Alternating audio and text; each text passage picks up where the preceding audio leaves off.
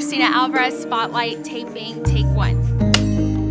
We're a big family, and it's just always been that way. I started at Wilson Elementary and had some amazing teachers there, and then I went on to Watkins Junior High, and then Cy Springs, and graduated in '03. So Cy-Fair product. Like, I can just relate to them. I mean, the areas and where we live now have changed and evolved. Like, there's never time for them to feel like, I don't really give them a chance to get tired. Like, I find ways to engage every one of them.